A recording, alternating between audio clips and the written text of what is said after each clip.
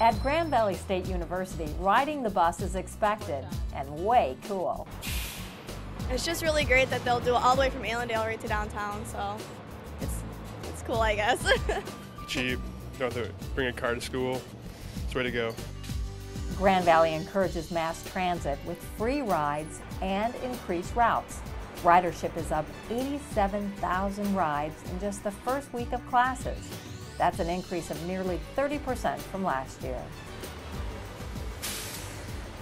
Students know it's financially smart to ride the bus.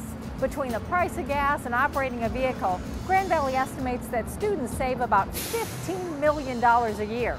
Now that's an idea you can get aboard. For Around Grand Valley, I'm Mary Eileen Lyon.